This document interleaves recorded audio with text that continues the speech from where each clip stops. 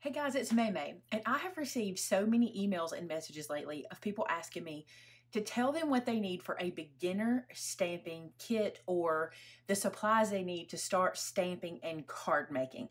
So today's video is going to be stamping and card making supplies needed. That's what I'm going to say. Beginner or not. I think these are the supplies I use, and I'm not a beginner. So if you are a beginner, it gives you a list. And if you're not a beginner, it shows you what I use. And if you're interested, you can. Now, as I said in my video the other day, I sell most of these items in my store because I love them. This is not a ad to sell you anything. This is just me showing you what I use, what I suggest, and if you would like to get them, they're available. I will put the links in the blog post that we link in the description below. Okay, my favorite, most important tool for paper crafting, period, is my trimmer. Let me show you. I'm going to start with it because I may spend a little time on it, but here's the thing about my trimmer. I love this one. It's by Cricut. It's called the Cricut Portable Trimmer. I started using this one at least 2 years ago now.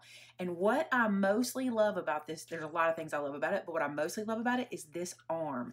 This arm is very sturdy. It is not going to wiggle on you. It's not going to cause your blade to get offline. There's a lot of trimmers out there, and I have used a lot of them, and I have a lot of reviews of them on my channel. I even used a bunch of them for a long time that I thought I was in love with, only to find out that this guy right here makes me happy. Let me show you this. So there are some trimmers that when you use them, if you wiggle your hand left or right, this plastic or acrylic arm is not strong enough to hold your hand in place and to keep it from cutting a curve in your paper. Now that's not the end of the world. However, when you're card making and you're cutting a base and you're folding it over, any little bit that you're off is going to be obvious. That's the first thing I love about it. The second thing I love about it, or another thing I love about it, see these little marks right here? This makes this one so easy for you to line it up if you want to cut inside, like if you want to cut a window out of a piece of cardstock, or maybe you want to cut a rectangle for some reason. These guys make it so easy to line things up, and the ruler is easy to use on the side because it's so easy to read, okay? The other thing I like, blade changing is super easy. All you do with this closed, you just pop this little guy up like this. So your blade stays down. You're never touching the blade. You don't have to. You lift this up. You remove this guy. That's your little blade there, okay? It is a like a razor blade, basically. See how it's kind of to a point? Mine looks like it has a chip on it. That's not good, but it has it goes to a point like that, okay? And it cuts up and down, which is important. So you don't have to touch the blade. You just place it back into that little cut line, close this guy down, and then put this guy back on top. And you press it pretty firm. Don't press it too firm or it won't slide well, but it does work itself back into the slide when you put it on there. That's how easy that is. The other thing I like is on the back of it, it has blade storage. That's what this is. This is Brenda Berry's. I didn't realize that. It has blade storage back here. And it also has the opportunity to use a scoring blade if you would like. So there's another blade that fits in here. It's a little black blade. It doesn't have a cut. It just has a little, like a nib for you to score with. So you can use this as you're cutting and scoring. I don't. I find that I like to use two separate tools for that. That's just the way my brain works, but you can. Now, the other thing I love, this grid that you probably think you'd never use, not true. It is easy to read. It's in 1/4 of an inch segments, makes it super easy. There's not a whole bunch of lines going in all different directions and all this stuff. And the ruler is so easy to read. You see how clearly marked on this white trimmer it is? I love that. It even gives you imperial measurements. So you have both. When the arm comes out, it extends all the way to 15 inches. I've never used it to go that far out. The most I ever go is like 11 or 12 because of the cardstock that I use, but it will go to 15 inches. And I just love this guy. This arm is nice and sturdy. When it closes, it doesn't just close behind it. It actually kind of locks into a little spot. See the little spot right there? Kind of locks into a spot and keeps it enclosed. It has nice grippy feet so it doesn't roll around everywhere. I love it. It's funny that I have Brenda's. One thing that will happen is when you're cutting paper, fibers will gather in your little your trim line, so you want to clean that every now and then. Other than that, I love it. I use it for chipboard. I have lately been using one for chipboard and one for paper. I did because they're so affordable, by the way. don't buy this one from me. Buy this one from Cricut.com. Use my coupon code Maymay10 and get 10% off and free shipping. I think it's over $50 when you spend $50 or more on Cricut. But the information for that will be in the description below. And you can use my coupon code there and get these for so cheap. When they go on sale, you just can't beat it buying it from Cricut. We do carry them in my store, and I carry the replacement blades. But I tell everybody all the time, get them from Cricut. It's less expensive. So there you go. I love this guy. That's the Cricut trimmer. Now, the next thing I think you need along the lines of the trimmer is the scoreboard. Now, as a card maker, you don't need more than this. This is plenty. This guy right here goes out to 5.5 and it comes down here to 7, okay? I rarely use this side of the ruler anyway, but this goes all the way out to 5.5, and this is a mini scoreboard. What most mini scoreboards are gonna offer you on the back is an envelope maker, and this one does. It has a little envelope maker information here, so you can use this board to make envelopes as well as use it for scoring. And this particular one also comes with some little embossing spots if you want to use those. I never use this side. They're cute, but I never use them. There are multiples to choose from. There's two that I love, but this is the one I've started to gravitate to more than the other one. This one is by We Are. The other one's by EK Success. I'll link both of them for you so you can decide. And you might be wondering, why do you have this black line drawn down the middle? Well, anytime I'm wanting to line up maybe like a piece of cardstock on an angle like this, maybe I want to score it on the diagonal, I can do this because having this black mark at the top lets me know that's the same channel that I'm in. And if I come to the bottom, I'm also in the channel down here. Now you're probably thinking, do I really need a scoreboard? No, you can score with lots of things. I have shown you all kinds of, matter of fact, I have a hack video I'm going to link below. You can score with your ruler, you can score with pen nibs, all kinds of things you can score with. But if you're asking me what supplies you should put on your list, this is one you should have on your list. You will love it. It does help with paper. Sometimes the papers you buy are going to be really thick or really thin, and you being able to score and just kind of help the fibers of the page to be able to fold smoother, it really does make things easier. For card making, honestly, you could get away without one of these because you pretty much only score the fold of a card. Not all the time, but most of the time. But for 3D projects with paper, you really do need one. And if I was making 3D projects, I'd get the big guy because I feel like the 12 by 12 is a much better option for that. Like if you're making baskets or boxes or things like that, this is not going to be big enough unless you're making mini versions, okay? So this is a needed tool. The other thing you need. These guys come with an embossing tool that I never know where it is. I have no idea where it is because we don't use them. They get taken off of here, put aside because I don't want them to get in my way or whatever. So I just take it off, put it aside. I don't know where it is. So this is what I like to use. This is a double-ended embossing tool. What I like about this is this big ball on the end here. This ball rests on top of that channel. It does not go down into the channel. The smaller one will. You don't want to use that one because it'll sink into the channel and you'll cut your paper, not score it. But this ball rests on top of the channel and it gives you a really nice smooth score. I like it. I like it better than using a bone folder for scoring because this goes into the channel as well. And I found over time I would cut my paper more than I would get a good score. So I suggest a double-ended embossing tool, okay? Love this guy. This medium tip is really, really good. Now then, let's talk about bone folders since we're here. You do need a bone folder or something that can act like a bone folder. In my hack video, I show you that you can use a ruler to act like a bone folder as well. But what this does is it allows you, whenever you crease paper, to be able to crease it down nice and snug. You'll be surprised how well and how often you'll use these guys. It's great for creasing. So a bone folder is a good thing to have in your stash. I personally like this one because I like the way it fits in my hand, but there are so many different kinds out there. A lot of people like the Teflon kind. I think they're expensive, so I don't have one of those, but they're probably super nice. But this is the one I use. I think it works really well. It's by EK Success. Fits in my hand good. I like the way it creases. And I only use it for creasing paper. I don't use it for scoring. So that's probably why this one doesn't bother me too much. All right, what's next? Scissors.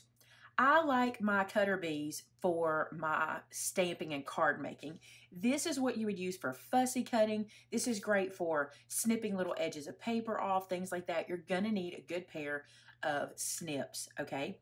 There's lots to choose from. I just think these cutter bees are great.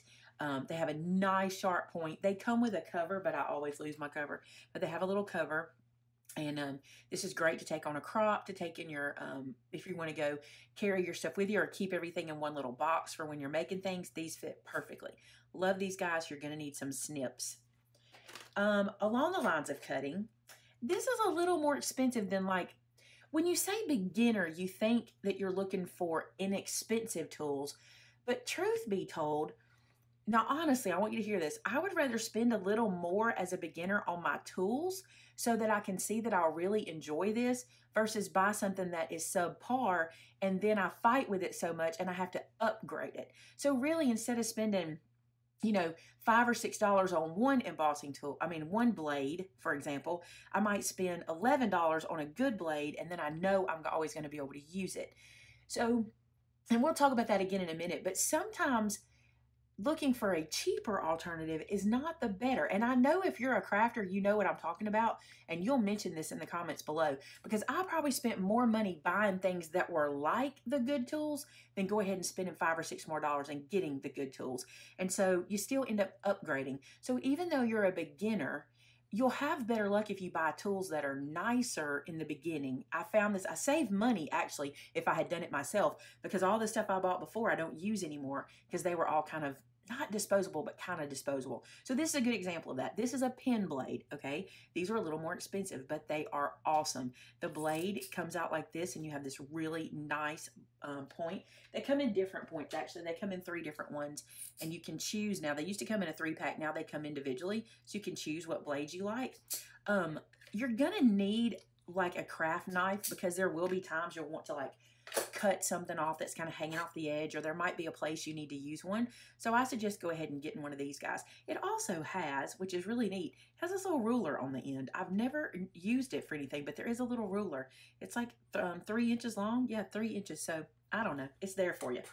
All right, this guy, which is on back order right now. We are trying to get these in at the time I'm filming this video. So if you're watching this later, these may be available. But this is a pokey tool, and I found these from watching other crafters and realizing how universally useful this guy is.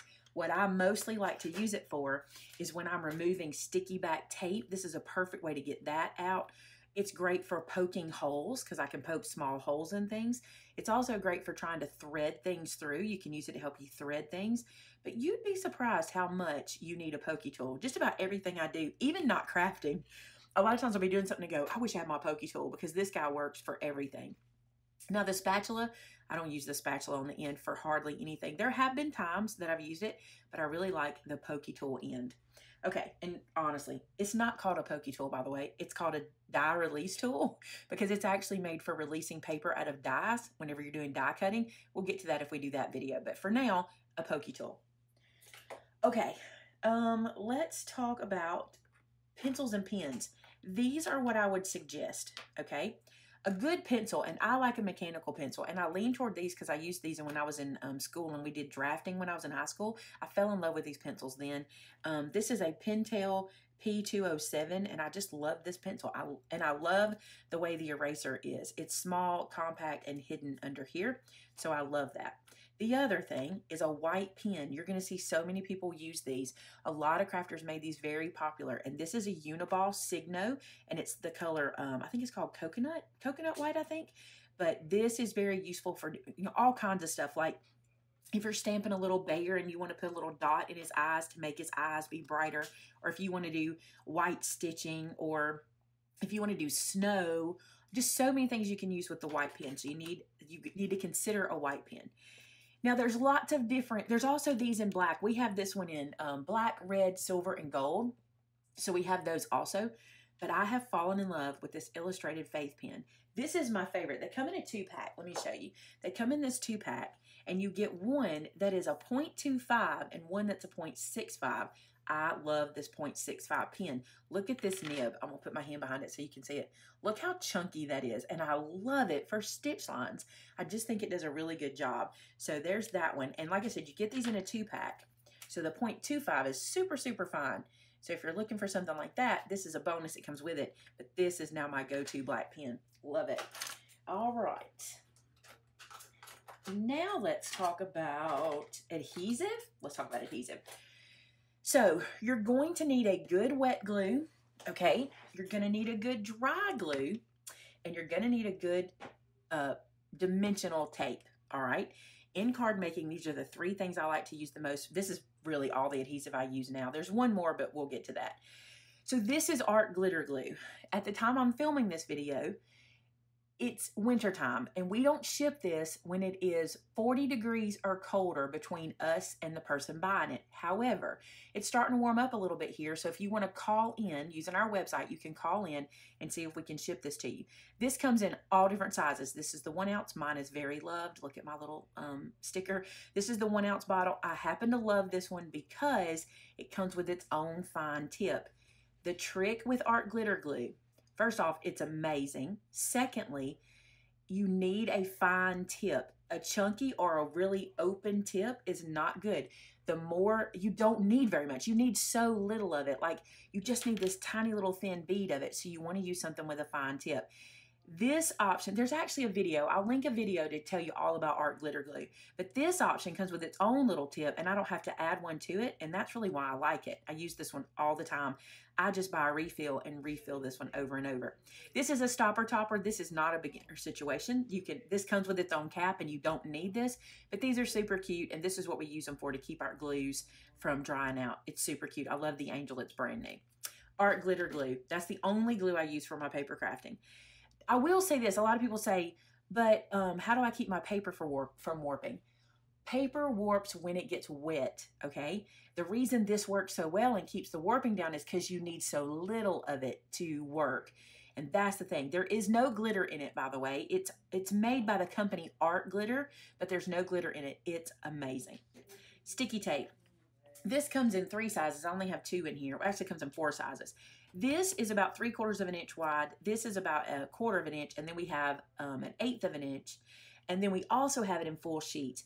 Now, here's the thing about this tape. This was introduced to me by my friend at Craft Chameleon. She's the one who sent this to me the first time. I fell in love with it. It's awesome. You don't need scissors. It tears by just tearing it. You don't need to have anything special to do that with. It just tears like this. It's amazing. I love it. You get a whole bunch for the price.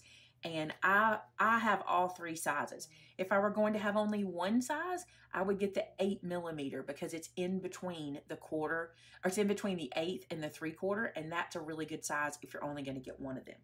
Now, my favorite is this one. I love this one. I use this for all kinds of stuff, this wider one, but this kind of sticky tape. Now, you think, yeah, but why do I need both?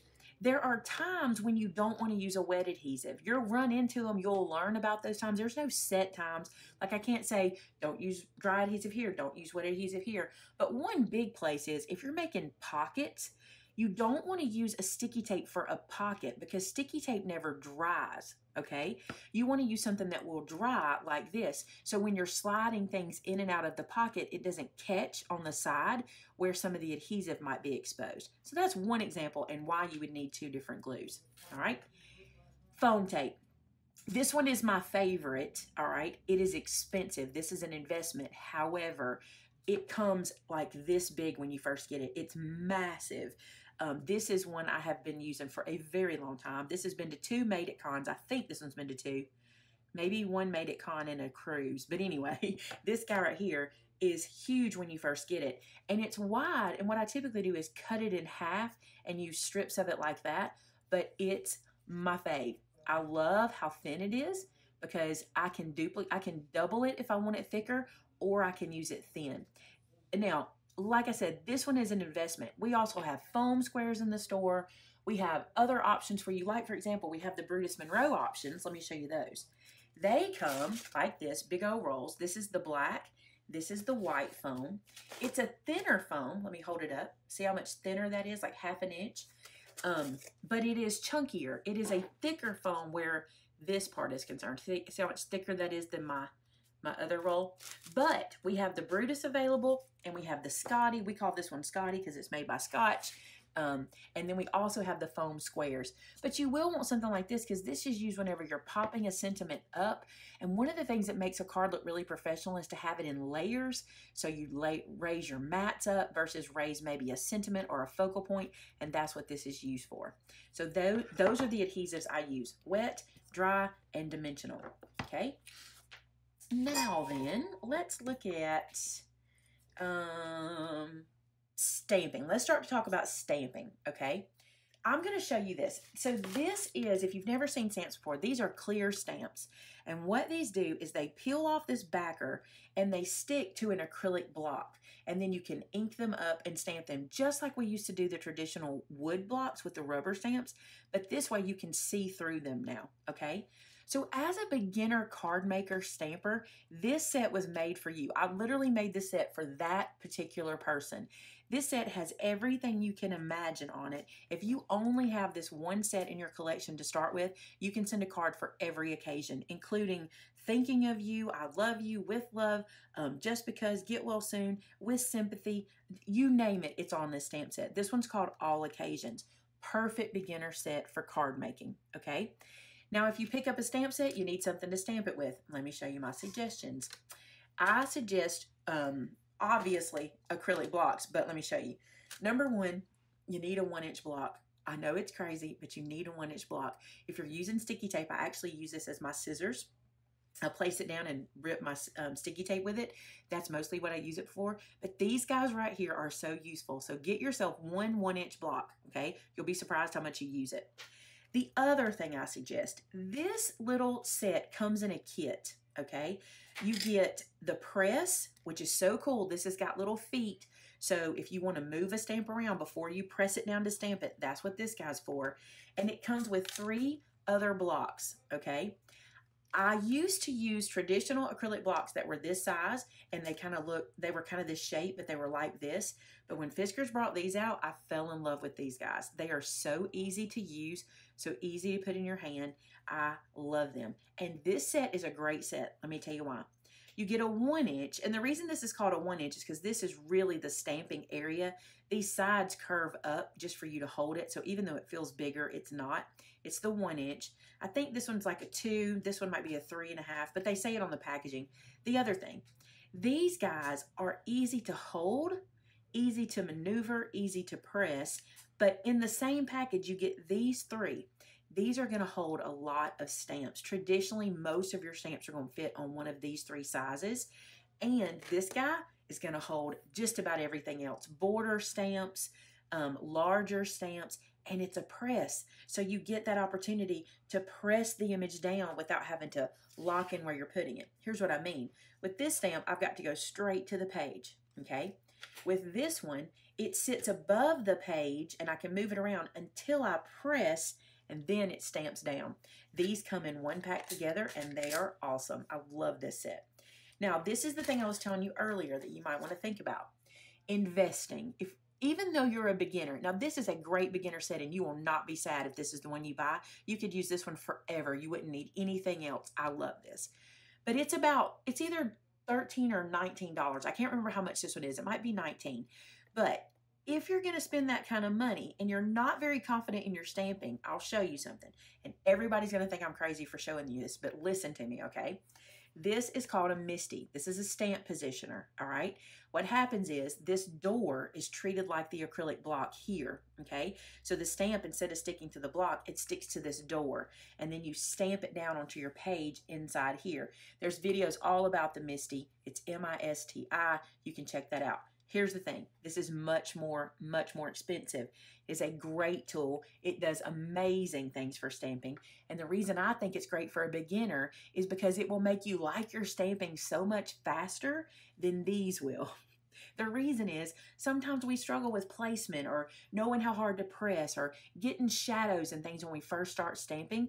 This takes all that away. So if you're going to invest $20 in something like this, you might consider, I think it's twice that for this one or maybe a little more, you might consider investing a little more in this versus this so that you can really love your stamping quicker.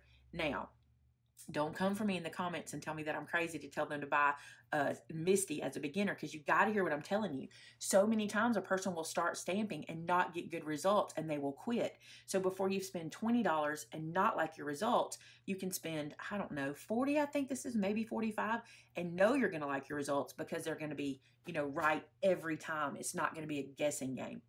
Just a suggestion. You don't have to pick up either one of these. It's just my thought. The reason I say this is we have a lot of people that come in our retail store and they are beginners and they ask me what to get, and I'll show them this. But then when they see this, like if they come back in later, they go, why didn't you show me this at first? They're right. Why did I not show them this? They could have spent twice the money then and loved this tool forever versus this one. Trust me on that. I talk with people every day about that, and they tell me, you should have shown me that Misty first. I would have loved stamping better. So, but again, these are great forever. Okay, the next thing you're going to need, or the next thing I suggest is, I missed something in paper crafting. Let me tell you this. I missed telling you a good ruler. You need a great ruler. I love this one. You might like a different one. This one was introduced to me probably 5 or 6 years ago. It's really easy to read. It's the Tim Holtz ruler, and it's got this grid. It comes with a centering option. See that 0 in the middle? It's a really nice ruler. Has a metal edge on one side for cutting with your blade. Has a beveled edge here. See if you can kind of see. There's a beveled edge there. Makes things really easy if you want to run a pencil mark down. And it also has some holes in it if you want to do paper piercing. I should have mentioned a ruler when I was talking about tools, but that is a definite must-have. Okay, stamping. You've got your stamp. You've got your blocks. Now you need an ink. I'm leaning to this one alone, and let me tell you why. If you're a beginner stamper, you're probably not coloring yet anyway, okay? You're probably mostly doing sentiments, maybe doing black and white images. You probably haven't started your collection of markers and color pencils, etc. So because this is important, some markers and some color pencils and some watercolor things have to have certain inks to work, okay? But since you're a beginner, you're not worried about that right now. You just need a good ink that'll make you successful every time you stamp. This is the one, VersaFine Onyx Black. Now, there are other VersaFine products, and they do great as well, but this Onyx Black is going to make you look like a pro every time.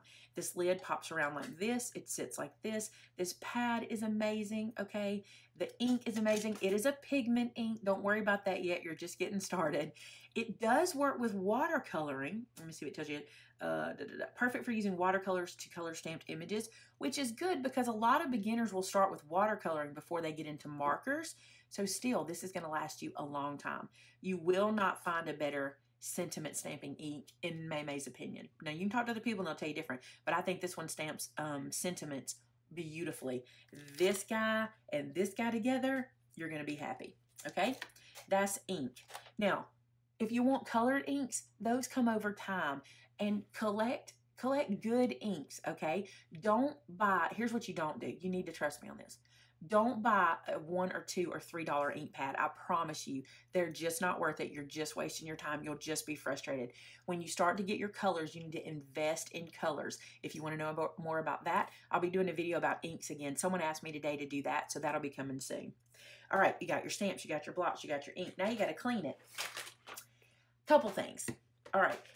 Old school, easy-going wet wipes. You can clean your stamps with wet wipes. You can clean them with soap and water. You can clean them with like a microfiber towel and soap and water. All that kind of stuff. I keep wet wipes on hand because I still use them. There are times I reach for this before I do anything else. But if you're wanting to invest in your craft, this is my favorite way to clean a stamp as I'm stamping, okay? So let's say I only have, this is why you need this. Let's say I buy one set of blocks, okay? And I'm stamping something and I move on and I need this size block again, but my stamp is dirty. Here's what I love about this. You get you some squeaky clean. This is the best cleaner. You need to trust me on that one. Spray it on one side, okay? With your stamp on the block, rub it around and clean it. And then I rub it off over to the side to dry it. And then I can peel my stamp off, put it back on the block, put another one on, and keep going. I don't have to go to the sink. I don't have to use my wet wipes, anything. I can just do this scrubby cleaning right here. The other thing is, this guy comes out, so you can take this to the sink and clean it when it gets too dirty. So that's super cool. And this is the jumbo. There's another size. Let me show you it too. There's a smaller one that looks like this, and it's great. I used it. Look, I've used and used and used it. This pad doesn't come out. It's thinner if you want something smaller to kind of carry with you, but this is the one I lean to most often now. And squeaky clean, oh, it's amazing. And this is the new formulation, which is even better. You'll love it. These two right here are great for cleaning your stamps. But again, you can use soap and water. You can use wet wipes. I'm just showing you what I would suggest. This is one of those things that I would invest in. Okay. Next, where are we at? I'm looking around to make sure I've said everything. Okay, next is paper, and I'm going to make this real easy. So, as a new card maker, here's what I suggest you do. You need a good white for card bases. You need a good craft for card bases, and I would suggest a good black. So here's the deal. I went to Brutus, to Christopher, who owns Brutus Monroe. He is the designer developer. I was talking to him and I was like, you know what? I wish there was a paper pack with these 3 pages in them. And he was like, I can do that for you. And I was so excited. So he made this exclusively for us. And let me show you what you get in it. You get white, you get craft, and you get black cardstock. These cardstocks are gorgeous. The black and the craft are 80 pounds and the white is 110 pounds, okay? That won't matter too much to you right now, but what you do need to know is this is what you want to use for card bases, 80 to 110 pounds or more. But I would use these for card bases. And if you don't know much about card bases, you take an 8.5 by 11 piece of paper, cut it in half this way or this way, and that's an A2 size card base. This is a great paper pack to start with. Now, another thing you can do is just have some good 110 pound white in your stash, because you can make white card bases. You make a white card all day long and so many things can go with it. This is one I suggest. Another one I suggest is by Nina, and you can't buy it at my store. Some places still carry it, but I find it at Office Depot. It's 110 pound Nina cardstock. It comes in a big old ream. It's really nice and it's great for your card bases. So a good white, a good craft, and a good black. Those are the ones I suggest. Also, you are just starting out, okay? You need to hear me on this. Do not go to the craft store and stand in front of that aisle that has all those pages on it, all that single paper, and go, where do I start? Don't do it. Do yourself a favor. Pick yourself up a paper pack and maybe a 6x6 or not. Just pick yourself up one or the other. I would suggest you get a paper pack. I'm going to show you why, okay? This is awesome. These little 6x6s are basically the same thing in here. They're just cut down to smaller scale. But here's why I say a paper pack. So you get a paper pack, you've got your paper for your card base, you use this to make your mats and your layers, but these guys come with stickers, okay? So you can use these stickers to create really pretty images on the front of your card and then go to your little stamp set and add in happy birthday, you see? So maybe you want to use this cake on the front of your card because you don't have a stamp for a cake and you don't have crayons or markers or watercolor pencils. So you take this sticker, pop it up on your phone tape on the front of your card, use this to do happy birthday, and you have a birthday card. This is why I suggest this. You can use this stuff together. Now, I pulled this paper pack in particular because it's a great pack for making birthday cards, and that's a great place to start in your card making. You might not want to start with like sympathy cards or thank you cards, but birthday cards are a great place to start because they can be whimsical and silly, and you're not looking for perfection with those. So this is why I pulled this pack. This is a great one to start with. It's called Let's Party, and it's made by Echo Park. Now, the reason I say don't buy those individual pieces, I don't say don't buy them. I say don't start with them. It's too confusing. You stand there and you go, but what pound is this? And what pound is this? And yada, yada, yada. You cannot decide. This is the perfect card making weight. This paper is 65 pounds. Let me make sure I'm telling you right. It doesn't say on here, but I'm pretty sure this is 65 pound paper, but it's actually not paper. It's cardstock, which makes a difference. Paper is a little harder to use in card making. You really want to stick to cardstock. There's a reason for that. So this is what I would suggest. Something like this that comes with stickers, that also comes with, let me show you. It also has all these cut aparts in it. These are instant card fronts. Instant. Like you just cut one of these out, put it on a card, you've made a card. So that's my suggestion for paper. I'm looking around the room to see if I forgot anything. I probably forgot. Oh, there is one thing. As a beginner stamper, you definitely want this. 1 second. I almost forgot this guy, a mono eraser. So this is an eraser that has sand in it. So when you get ink in a place on your card or your project that you don't want it when you're stamping, you can rub this over and it basically sands off the top edge or the top layer of the paper where your ink was, and it gets rid of those spots where you didn't mean to stamp, or maybe you had ink on your finger and you touched your card. This is awesome. And it will last forever. So keep this in your stash. Keep it right where you can get to it. You really need it. You might think that I would suggest a cutting mat for a card maker, but you really don't have to start with a cutting mat. The one I use is called a Vantage cutting mat. It is an 18 by 12. I just use it on my work surface, and it's a great background for when I'm working on videos and things like that. I find myself using it sometimes, but not all the time. So here's what I would suggest. If you have a work surface you want to protect, this is a great thing. You definitely want this. If you're going to find yourself cutting with a knife very often, you definitely want one of these guys.